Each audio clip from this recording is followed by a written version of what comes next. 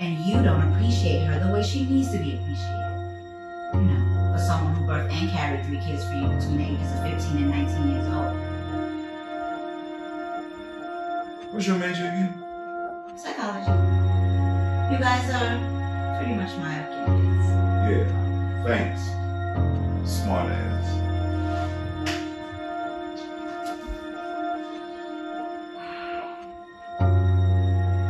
The 7R has stood out for demonstrating the veracity of telling fascinating stories of beautiful events, but very few had shown how to capture the magic of the human reality that is lived day to day in society, because of the problems of the home, thus representing the essence of the family. A great example of filmmakers who show the best of their creations and more towards the true African American culture in general, so it is I speak of the plot written by Booker Snow III alongside his colleague Quasheem D. Harring, who also contributed as a screenwriter and more than played the role of the director. I present to all of you the future generation of African American cinema: Tyeasha VanBuren, Adara Leigh, LaTesha Hines, Oceania Anderson, Ed O'Neill, C. Rice. This is the press conference of Untouchable. Bueno, bienvenidos a todos, muchas gracias por estar, y la verdad es muy gratificante, no solo viendo el tráiler, haciendo una importante aparición cada uno, cada aporte. En esta pregunta sí le voy a realizarla a Sally Rice, que es muy importante, su personaje fue deslumbrante. Me gustaría saber, no solo de aprender de su personaje, sino cuál es el jaque mate de la vida real de ese rol y de lo que has aprendido en él. Okay, the first question is from Sari Rice. This is an interesting question from John. What is the checkmate, if we can call it in that way, that you can give or you can tell us about this role, not only in this part as Brian, but in real life? I don't know. Maybe the question is, how is this role? What do you use for your performance to give us such a real character? That will be the question, in other words. Oh, okay. Well, playing the role of Brian, when I do any role, I try to take anything that I've seen in my life or I've actually been a part of through my life and try to apply it to these roles.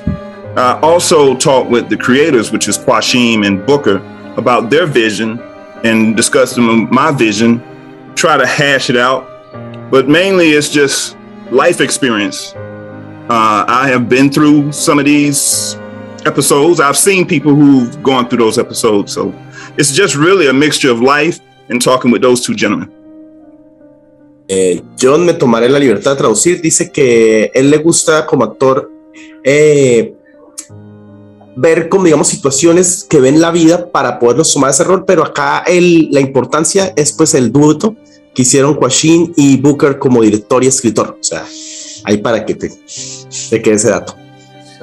Además, antes de darle la palabra a César, me gustaría saber en el rol que hizo Tyeasha, ¿no? Sí, sí lo mencioné bien, muy bien. El personaje de la mujer es muy esencial en el rol de cada participación, cada expresión que has hecho. ¿Cómo usted percibe como la evolución de la mujer afro en el cine, más en la actualidad en tu rol, que es muy importante? This is a very beautiful question. Then this from Tyeasha, I hope. How do you perceive doing this role? And I watched the trailer, and let me tell you that there is so much. It feels so real. It feels so like yeah. I can see this in like the Bursari was telling that in real life. How do you see in this role the evolution from movie roles from the Afro-American woman, perceiving or showing the real life of Afro-American women? Tell us, please, Tyeasha. And sorry if I mispronounce. No, you said it right. You're totally fine. That's a great question. Really, you hit it right on the head. It's a beautiful question. This role, my character Tina, to me really plays the everyday African American wife, mom, entrepreneur, It's things not only can I relate to in my own personal life, my friends can relate to, even never seen the film, like just certain things. I'm like, you know what? I had a friend that went through that. So I love reading the script. One of the things that I fell in love with was the fact that it didn't glorify negative parts. It didn't glorify positive parts. It was just real. There's so many real life scenarios and issues that every woman can identify with.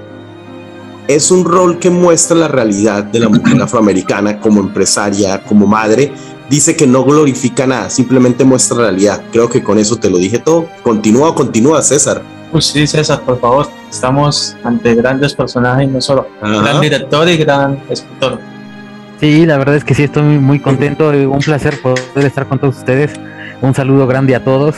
Y bueno, mi primer pregunta va para el guionista, me parece que es Booker, ¿cierto? Sí. Bueno, sí lo pronuncio bien, espero pronunciarlo bien. Y bueno, quiero saber cómo surge la idea. ¿Cuál es el origen, la inquietud para crear esta historia? Okay, Booker, this is from César from Mexico. As you can see, this is an interview from both from Colombia and Mexico. And Booker, what inspired you to write this screenplay? Tell us. So Quasheem initially sent over an idea for the film, and he asked me could I create the dialogue for it. And in creating the dialogue, I have a family of my own with children, and I was able to kind of take not so much just my experiences, but the experiences of other families and people that I've come encounter with. And it started kind of piecing itself together. But it was mainly to focus on some of the struggles that like my mother, aunties, some of my other female friends, ladies in my life have gone through, and even some of the things that some of my male friends have gone through, and, some of my family. And you kind of piece it all together, to create a good dialogue that actually addresses things and could hopefully cause conversations.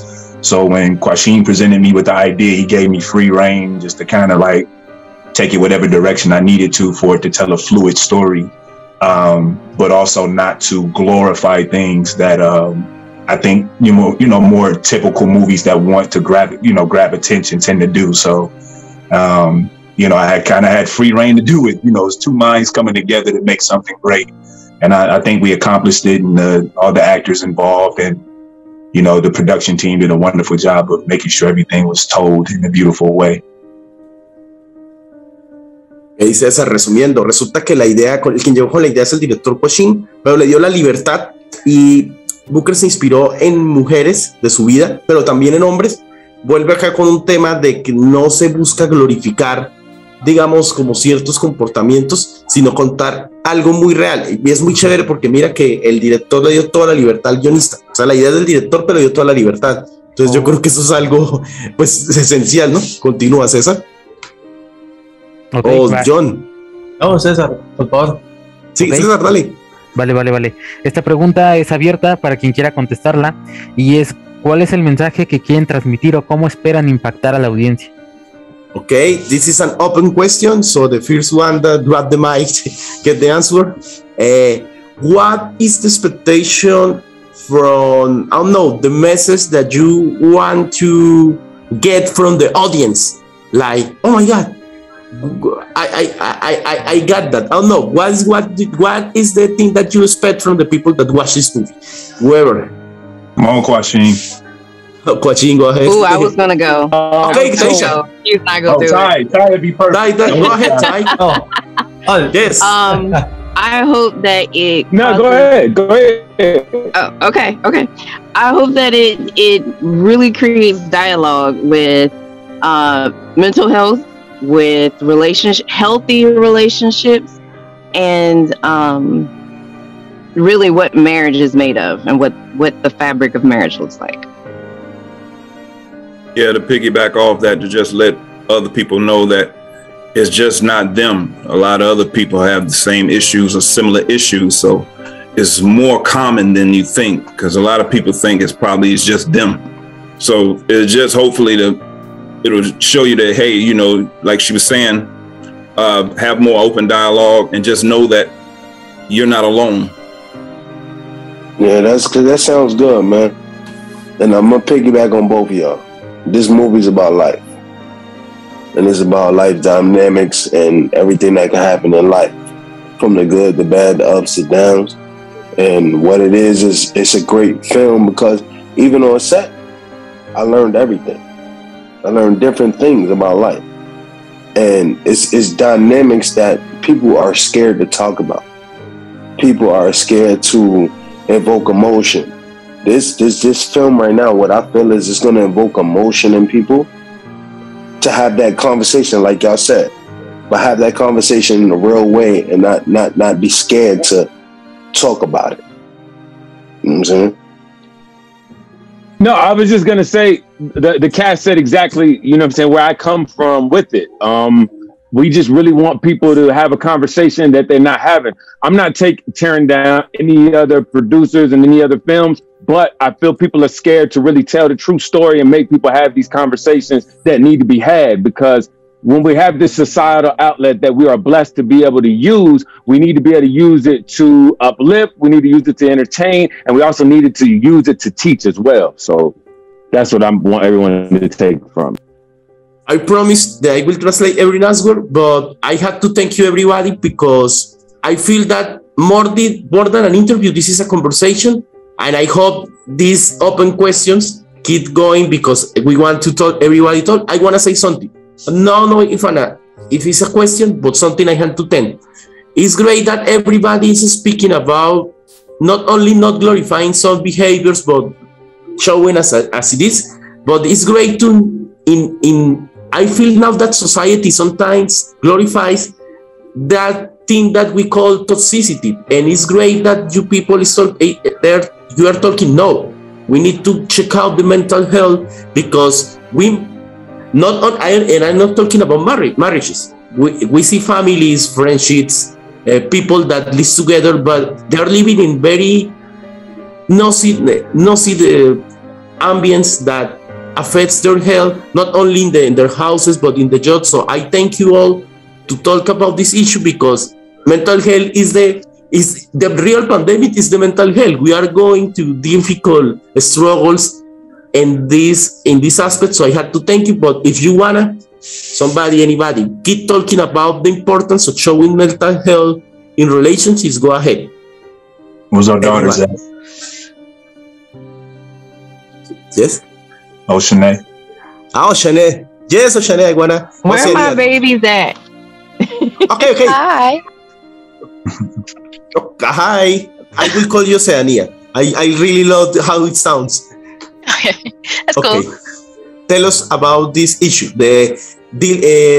treating the subject of mental health in relationships and in everyday aspects. Specifically mental health and relationships, it really shows a true story of how many people don't understand how their actions and relationships can impact people. For some reason, relationships cause a lot of strife and stress upon people that we didn't realize. It's so easy to say, oh, it can never be me, I'd never go through that. But when you're in it, you find yourself going through the most crazy situations, trying to validate other people's mistreatment of you because you care about them, trying to validate your feelings and things of that nature. And at the same time, you're also trying to figure out, am I in the wrong? Are they right? Are we both right? Where's the middle ground? To the point where it literally drives you crazy, when in reality, when we think of relationships and love, we think of how easy it's supposed to be and how fun it's supposed to be to have somebody, but we don't think about the fact that people change constantly throughout their relationship, and sometimes they have to change and grow apart versus growing together. So when some people don't understand how to healthily grow apart or how to healthily separate, it can cause them to do things such as the parents in the movie. So people take for granted how impactful relationships can be in a positive and negative way. Hi, yeah, so I'm going to piggyback off of what everyone else said. I definitely think that if you don't have that will to grow together or to grow apart and it's not healthy, then it can go left really quickly. But then also, especially if you have children involved, you have to realize that they are impacted by that as well, whether or not they may say so, but they see what's going on, and sometimes they have to pick up and grow up a little quicker than they would like to. So that's what I have to say about that. John, ¿alguna pregunta? Dime. Claro, Sí, ¿sabes qué es lo más importante de todo esto? Que el rol de la mujer es muy, muy esencial. Esta pregunta va para LaTesha. Tu papel de Brooklyn en este personaje es muy, muy importante. Lo que me gustaría saber es ¿qué pueden aprender las mujeres de pronto que estén pasando por esa situación? ¿Cuál sería el mensaje de Brooklyn hacia ellas, hacia los que están viviendo una situación de pronto que la realidad supera la ficción? Hey, LaTesha, this question is from you. What can women or people learn about the character of Brooklyn? Somehow, if they are, I don't know, living a situation like their character. I don't know. What can people can learn from your character? Well, piggybacking off of the question that was just asked, Brooklyn is the oldest. So again, when it comes to relationships and when it's time to exit, sometimes the children take the butt of a lot of it. And when it comes to Brooklyn, she's kind of shielding her younger sisters from what's going on in the house. So, and that happens a lot in real life and families, because the oldest, or even any one of the children, they want to block out what's really happening. So the other children don't see, you know, their parents are arguing, this is going on. They want to keep things on track, on schedule and everything, so everything can be happy, so to speak, so they don't be emotionally traumatized by it. But most of the time, the kids are still traumatized by it anyway. So Brooklyn's character is doing just that. She's trying to shield her sisters from what's going on. She's finding ways just to keep everything on track because her parents are, you know, dropping the ball in certain areas. And John, dame un permiso para hacer una. And I want to talk to the children from the movie or the director, I don't know, because I am watching not only in the trailer, but in the things that you are saying. And this is something also that I had to tell as a moviegoer, because John, Cesar, myself, we love movies. I hope you can visit the channel and you will go crazy because it's so many people, and we are glad to have you here. It's great because I see that this movie doesn't do the other things that other movies do, that sometimes show the children as, let me say, as stupid people. And no, children are so active. The young people, they are suffering, they are thinking, because I hate when movies that, yes, the children are dumb, so let them there. So who wants to talk about giving voice not only to the parents, but to the children, to the young, every member of the families? Go ahead, whoever. Grab the mic. One of the kids want to answer that? Or... Brooklyn will do it. Yes, Brooklyn. Yes. Yes, Brooklyn. Yes. Again, with like the kid, like you said, kids are not dumb. Kids pick up on everything. So in the movie, you can see that the children kind of become numb to it. They're used to what's going on in the household. And you see that a lot in real life. Like the kids are just like, that's just mom and dad. That's just how it is. Not realizing that maybe it's not okay, but that's just become their new normal. And so in the movie, you see the kids, and each one of the girls have you can see their personalities extremely. So you see how they deal with what's going on in the household very clearly. And to piggyback off that, the biggest thing, me as a director and Booker as the writer, we wanted to make sure that it did not happen where the kids went into the background. Like, because like you said, a lot of times in the movies, kids are not given that actual spotlight or that actual identity to be able to really speak freely, and it's just focused on the parents. In this movie, these kids really have their own identity and they really have their own story that we're letting everyone get a chance to experience. So that was a really, really big keynote that I wanted to do as a director, and I really feel like we accomplished that to the fullest, especially with the characters that we had and the great talent that was brought forth when we actually filmed the film. So hopefully when they see this, they'll see how kids might be able to handle a situation better than you actually think that they can, because we like to shield them so much. And I understand why we want to shield them so much. But the thing is, we need to allow them to see what reality is, and allow them to, just like we want to allow them to fail so they can understand and be better than us.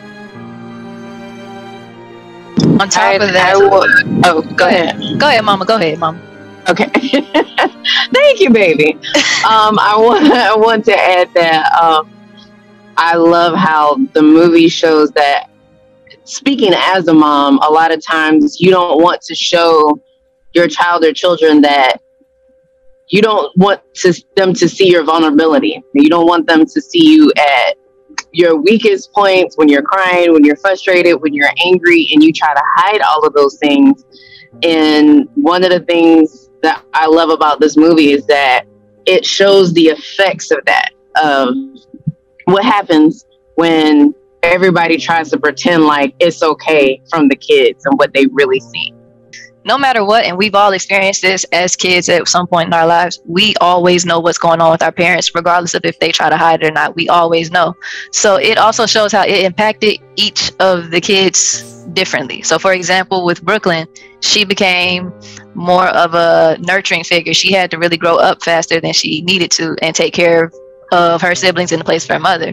And my character, she just became a little butthole. So that's how she showed her angst towards her situation with her family. She really just started to internalize everything to the point where she couldn't outwardly express. And with Adara's character, she just became really spoiled. So it also shows how the same situation can impact different people in different ways. John, creo que tienes una pregunta. Yes. Pero Quasheem, you're going to say something? Go ahead. Okay. Dale, John. Esta pregunta va para Vice. Es muy importante esta pregunta porque siempre me ha dado curiosidad. Pondré un ejemplo que es muy esencial. Si en algún momento de su vida conoces a una persona que está comenzando en el cine y si esa persona le dice, comiéndame una película y sea esta, y esa persona le pregunta, ¿en qué aspectos de la vida me puede interesar a mí? De lo que hiciste parte. ¿Cómo sería ese mensaje para esa persona que lucha por su sueño en el cine? This question is from Beats. Okay. Man, the question is, if somebody approaches to you and tell you, recommend me a movie, and you, of course, you will recommend Untouchable, and he will ask you, tell me the aspect that why this movie is important to you, not only as a member of that, but as a movie as a whole. What will you say to that person? And to knowing that somehow it's a person that wanna add or being in this world of movies. Because this movie is different. When I say it's different, this movie, it touches on a lot of things. This movie, for me personally, it touches home. It touches home with my character. It touches home with the other characters. It touches on things that I've dealt with the last 10 years of my life. So I would tell somebody, hey, you got to take this role. You know why? Because you know what? It's you. You know what I mean? You could be yourself. You can learn from everybody in here. And it's something that is a story that, like I said, it's a story that needs to be told. And a lot of people don't want to tell that story from both sides of the spectrum. But the spectrum is big, and I'm a big part of the spectrum, both sides. And I've dealt with both sides, but you know, it's a good situation for me, as far as being able to learn from my personal experience, and then also learn from the writing, and then also learn from filming, doing everything. And you know what? You'll see. It's great. Vale, mi siguiente pregunta es para el elenco. ¿Qué fue lo que más amaron de sus personajes y si hubo algún cambio en su manera de pensar después de interpretarlos? Okay, this is a great question. And okay, whoever grabs the mic, go ahead. What is the aspect that you loved from your character, and what things changed in the process of the making it? Anybody? Yeah, that's a good That one. ain't anybody. That's for me. That's for me. I'm a talk. I'm a talk. Top to bottom. Start with That's a good one for you, Ed. start with the parent. Yeah. Then go to Ed. All right. So what happened is the character, when I read the character's part, right? I fell in love with the character's part, right? And then I fell in love. Then I actually read through it. Like when I read through it, I said, oh, this is awesome. But it's like I said, it's a learning experience for everybody. And then when I see who I was against, it was like, oh, okay, now I got to be on my job. And the writers, everybody is talking the good stuff. We don't read a lot, right? We see something, we don't read a lot. But then we read and we get more in depth. It's great. And then I got to work with these people, and it's just like, hold on, my character is me in my old life. Not the new life, the old life. But it was something that I related to, and it was something that I could bond with, I could fulfill. I could fulfill that actual role in the best way I could. You know, and it was amazing. Like the writing, I felt like the writing for that was just for me, that part. You know, I've dealt with that, and I've dealt with what I went through, you know, and I'm still standing, I'm here.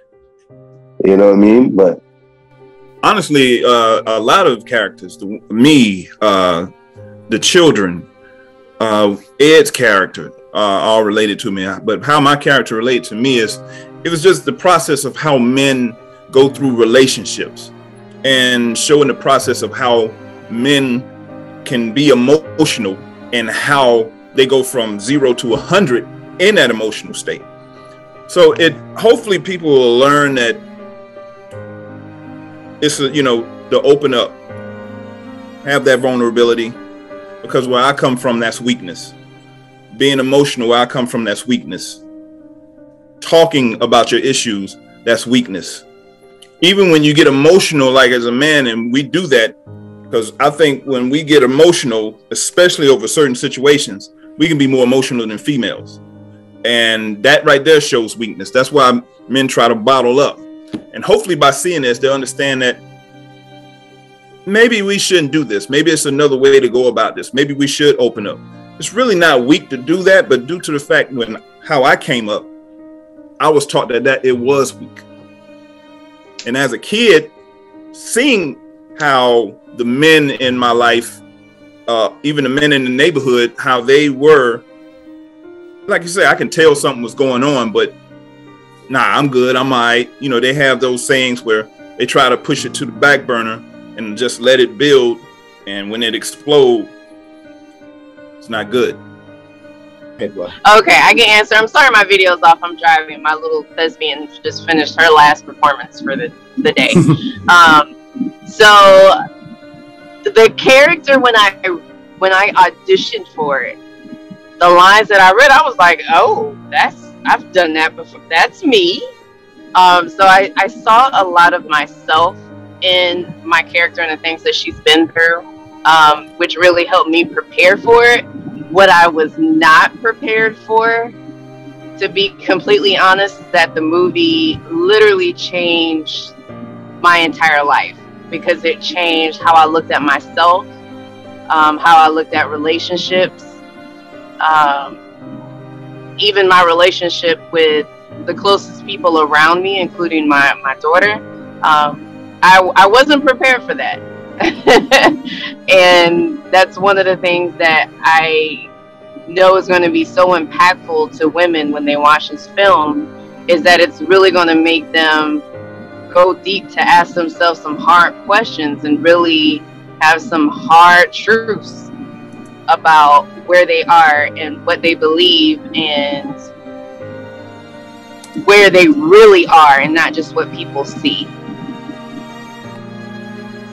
And sorry, I wanna thank you, because I think, and I really wanna recommend this movie, because as Latinos, we are teach all the men that we need to be the machos, the Latin macho Latino, and no, we need to show sometimes machos cry, sometimes need to be vulnerable, because we are teach that, oh, don't cry, that's weakness. And no, I think this is power. We are people with feelings. Okay, I really needed to tell that because as a Latinos, we struggle with that every day, and it's not fair. Oh, there's similarities with Latinos and African Americans, trust me. Yes. And it's a big similarity. And this movie, you'll see both ends of the spectrum, like I said. You'll see the macho man, that thinks he has it, and you'll see both vulnerabilities in every way. So there's definitely, like Z said, there's a lot of similarities to Hispanic culture, African American culture, and to where everything intertwines with each other. That's why this movie is so good, because everything intertwines. It's not X, Y, Z. It's all everything. Everything is encapsulated in one particular goal. And the goal is making everybody think and everybody come out their shell. And that's what I was gonna just add real quickly, that it's a movie about life. I feel like everybody, regardless of your complexion, your ethnicity, whatever it is that you believe, I feel like everyone can relate to it, regardless. It just translates. But what makes it special on top of that is the fact that we are telling a story that's not talked about. Real life is talked about all the time, but real life issues depicted, and it not being everyone is a villain, or there's one villain, because there really isn't a villain per se in this movie. The fact that it just shows real life and real vulnerability, and we're telling the story as African Americans, makes it extra special, but everyone can relate to it, in my opinion anyway. That's a correct answer. Adara, Oceania, LaTesha, tell us about your character. What y'all feel like the people should get from there to answer the question as well. So with Brooklyn, immediately I was like, okay, I'm Brooklyn, because I'm actually the oldest of 14 kids. So I already know what it's like to take control and have that character. But Brooklyn is so much different from me. I wasn't prepared with how she puts her foot down. I appease everybody. So I'm going to baby everybody and be like, okay, it's okay. I'm going to try to make everybody happy. Brooklyn going to tell it how it is.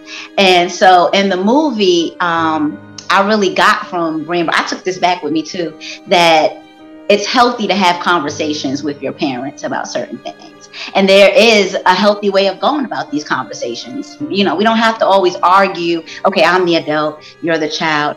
Brooklyn and her parents had such a positive, healthy conversation that they can talk about anything. Brooklyn's relationship with her dad helped me with my relationship with my dad, because afterwards we got so much closer, because I was able to call my dad on his BS like Brooklyn calls Z on his BS with Brian. So I think it'll definitely show that you can have a healthy relationship with your kids, and you don't have to always keep them in the dark. There's a way you can go about things. So that's one thing I took from Brooklyn. I'm the baby of the three sisters. You know, when I first auditioned, I didn't know Bray was a role. And they presented me with her, and I immediately knew that this role was for me. I was the only child for about 14, 15 years. I was the only grandchild on both sides of my family for about 10 years. So I was pretty spoiled. And, you know, my dad always said, your daddy's little girl. Like, I just felt that this was my role. And I could just relate. You know, obviously becoming a big sister, I had to put my big girl pants on and become a little bit more of my older sister, Brooklyn. But that's how I could relate to this. And I was just the happy child. I was the child who didn't want to see them fight. But, you know, I would, I'm trying to think of the right words. Like, I saw my mom and saw my dad go through things, and I would be there for them in real life and in the movie. So I took that from this movie, and I told them about it, and they're like, whoa, I mean, this seems like this is your real life, and it is. This happens in real life. So it was really relatable. Guess I'm next. With Tamia, I can't say that I act like Tamia. I cannot say that that is my personality at all. But I think like Tamia acts. I just repress it. So, I also think with Tamia, how we relate is I was very observant with everything that was going on with my family. My family is my family's like the macho family, not macho man and macho woman, but everyone kind of had to hold everything in. You weren't really allowed to express much. Like if you were to cry, if you were to feel sad, it'd just be like, well, what are you crying for? You got a house, you're blessed, you know. So you really didn't get a chance to really feel as you should. So I had to do a lot of internalizing, and especially with my parents. I saw everything they did, I saw everything they went through, but I was not necessarily allowed to say anything because I had to stay in the child's place. So when it comes to Tamia, I could understand her frustrations because the way she acted was the way that I thought. So I did want to be withdrawn at times, or I did want to just say, screw everything. I'm going to disrupt this whole family if I'm getting disrupted. But I never did it simply because I don't believe your circumstances should impact how you act towards other people. Whatever you've gone through, you have to learn from it. You have to go through it. You have to get through it. But you can't inflict that pain or that frustration onto other people. You just really have to learn how to deal with it in a healthy way. So that's kind of what I got from Tamia. She's gonna learn how to deal with it in a healthy way. Maybe not. I don't know. We'll see if there's a part 2. Right, Q? I want to say something because this is like a crazy fact from the channel. In one of the previous interviews, we interviewed Danilo Reynoso. He's an actor from Dominican Republic. It's crazy because you are the second people to talk about a movie about the family. The movie he acted is called La Familia Reina, and it's crazy because, and I wanna ask you, this is for Bluker and for Q. This movie became the movie from Danilo like a epiphany because he was doing the movie showing how it's a Latino family, and this is hard because the screenwriter in the movie a spoiler. They talk about a person that is ill and dies, and later, not saying that this is going to happen to you, Booker, but later the screenwriter dies, and it's hard because everybody in the crew feel like we are not making a movie. This is a family. We are showing that Latino families they're not, oh yes, we are the machos. No. Latino families, they are like every family. They learn from their mistakes. So I want to ask you, how do you feel, or the invitation to please show us how are the families in every culture, that every family in the world, maybe we told different, but we are families that hold together. And this is a question also, I really like all the symbolism with the chess. I love chess, so I want to know more about that. I love it, by the way, all the art from the movie. So, go ahead. But you want to go first? You want me to go? You got it. Follow your lead. All right. I like how you said the whole culture part, because when I came to Booker, I said, Booker, we're gonna do an all-black film.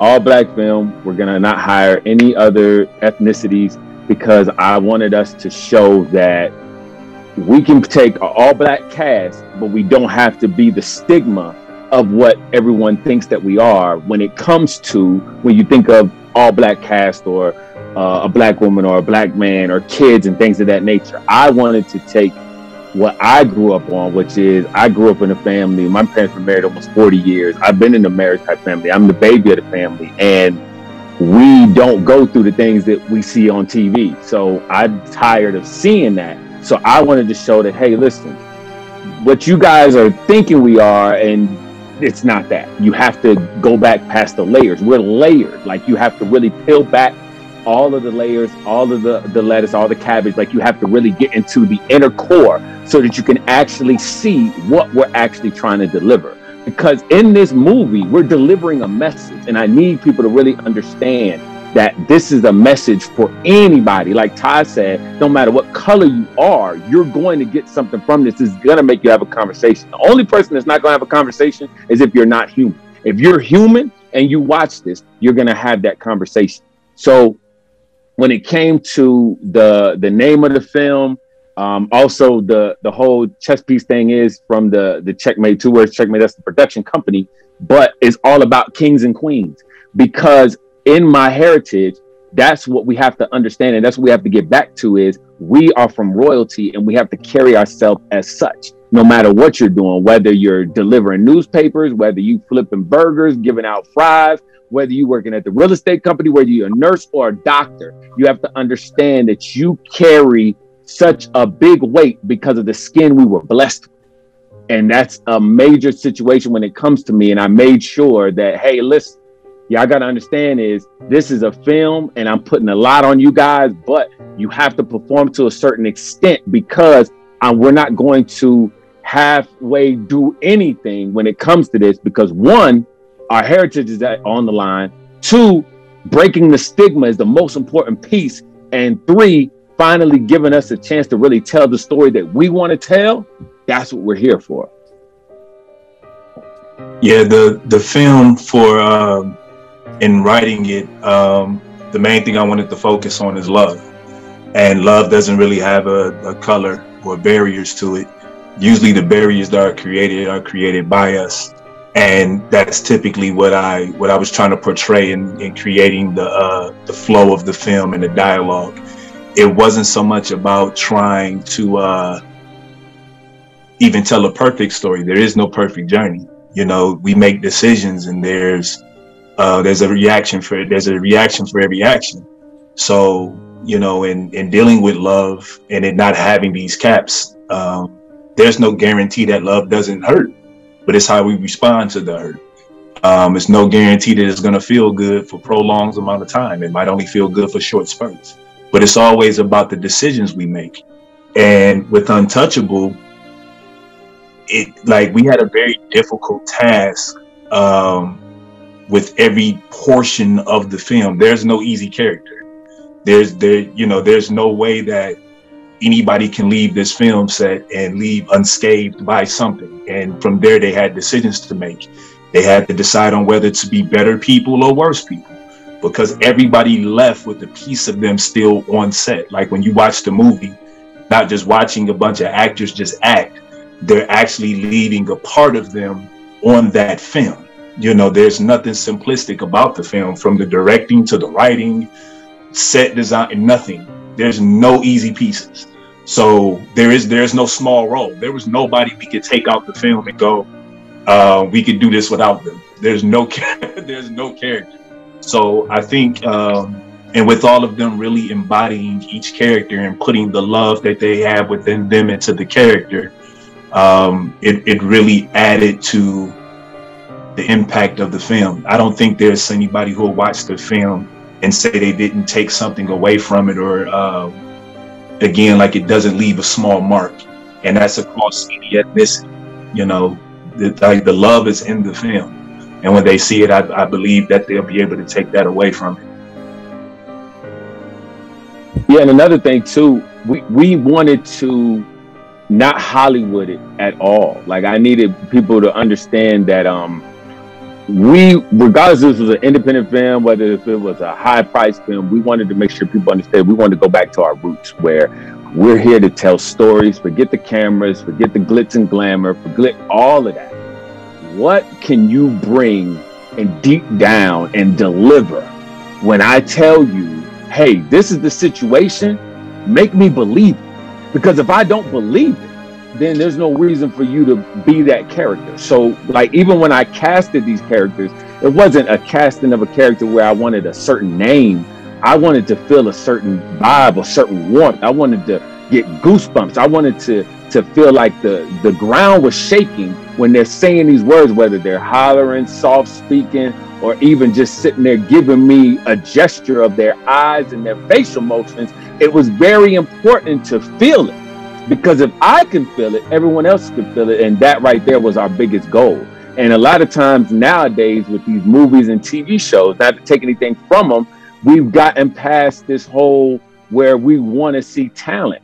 And one thing about Checkmate was we want to bring back the talent that it was all about. This shouldn't be luck. This shouldn't be because you know the director or you got a brother that works here, or it should be because you're that good. Like Denzel said, doesn't matter about the likes and the posts at the end. Are you talented and do you have a story to tell that you can actually make me believe? That's what it's about. Period. Una última pregunta, pero estaba dos en una para luego mostrar el tráiler, y es para Oceania, bueno, con la pronunciación, y Adara, ¿qué podemos aprender de Bray, ¿sí? y Tamia entre esos personajes? ¿Y qué puede aprender Tamia y Bray? Y también la pregunta última va para Quasheem y Booker. Booker, lo felicito por grandes producciones, Girls, Wolf, Hola, genial. Pero, ¿cómo se ven ustedes dentro de 10 años como grandes? Wow, this is the questions. So I'm going to start with the first because later we will show the trailer to the people. Okay, this is from Oceania and from Adara. You can tell us again what are the aspects that you most love from your characters. I don't know if you can tell us something more. What can you learn doing as a siblings? I don't know. And this is from Booker and from Quasheem also. This is a crazy question because you had worked together, and of course you had worked in very interesting movies or proposals. But how do you see in the, I don't know, in the next 10 years? Okay, but first with Oceania and Adara. Go ahead, Bray. All right. So what I learned about being Bray is that no matter the situation, you can always find something to be happy about. There's always something good out there. Whether or not your parents are going through it, you got to realize that, you have your sisters who love you. They're going to be with you. You have your parents who love you. And sometimes that works depending on the person. You have to realize what works for you. And that worked for my character. That worked for me in real life. You just think of the happy things. And so I took that and I left it on the film because I've been through that. And I took it back home and just continued to do that. Okay. The thing that I really admired about Tamia's character was that she really just did not care anymore. Like, she was herself, completely unfiltered, and she didn't care how anyone else received it. Though she may have been reserved in her thoughts of expression, when she felt it, and she did what she had to do to just say, this is me. I don't care if you like it or not. I don't like you sometimes, but guess what? I'm still going to be me. So I love her grit and her sarcasm. And the fact that, hey, she was her and she owned it. And real quick, going off of what she said, you will see how we're totally opposite, and you'll see how that comes together in the movie. It'll be great. I'll just let you know that. That's all I got to say about that. Okay. But you want to go first on the other question? What you gonna do? Yeah, I'll go first. I love it. Okay. Oh man, in 10 years, I don't think I'll be able to. I won't be able to find Quasheem. He gonna be too big. False. I ain't gonna be able to find him. His career gonna be. Yeah. So I know. Well, the thing is, that's my brother. So I mean, our relationship would be what it is. Like, that's my brother. We're family. So it's bigger than any job or piece of art that we could put together. Like, we're blood without actually having to share blood. So with that being said, with this, I think it'll develop its own legs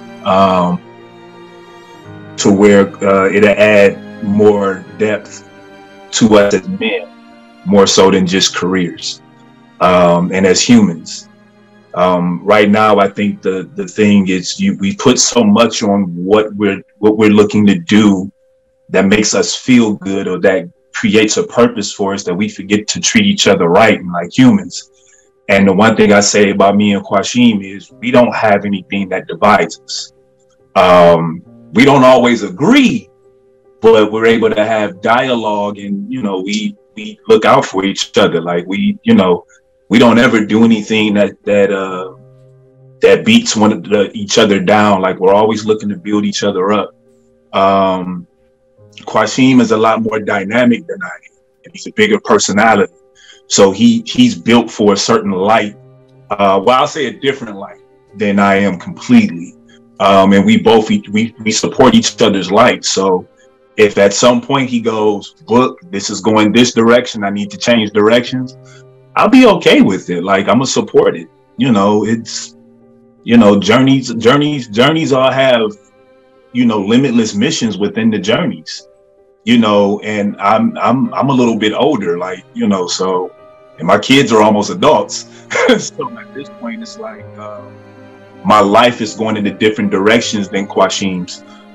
He has other things going on. I don't put it personal, but he has other like beautiful things going on that might take things in a different direction. And I would never stunt that growth. I'm gonna support it and be there every step of the way. So in 10 years, if this has its own legs and it moves into something else, I'm with it. If not, it's okay. I'll still be at the barbecue, So I'm not really too worried about it. Like I'm just enjoying it at the moment, to be honest. I mean, Book is modest at times, but and I've said this multiple times to multiple people. It don't matter how big I get. This family that I built with the whole two-way checkmate brand, Booker will always be around. These other castmates will always be around because I'm always going to make films because I'm in this industry to help people too. Like I remember when I first started, I didn't have a lot of people that helped me like I try to help people now, is because I want to be able to give people the actual outlet to be able to let their talent shine. So in this next 10-year time frame, we have a ton of different films that we are working on, writing, that we're going to be producing. And I see bigger things coming. And it all starts with this first film, Untouchable, because this is our first feature film that we're actually putting out. It's going to be on Amazon Prime, which is major, even though it's an independent Amazon Prime. And that means we have to push it ourselves.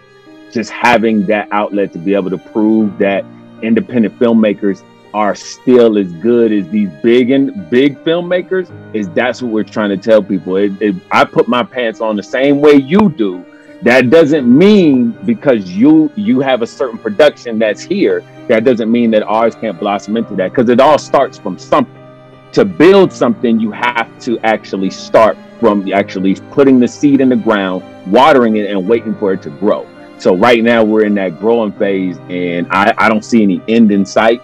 These next 10 years is going to be magical. They're going to be beautiful, especially with God's grace over everything, because we're extremely blessed with great talented people that have entrusted in us with their careers and have came behind us and believed in our vision. And I just thank each one of those people that are on this phone and the people that are not on this phone today that actually put in for Untouchable and these other films that we're going through. I just thank y'all for trusting us, because this is not just a dream for us. This is our reality, and we put our heart, sweat, tears, and our love, and we'll put anything on the line to be able to give you guys exactly what you guys asked for and exactly what we know is deep down in you that we need to bring out. See, that's why I went first this time.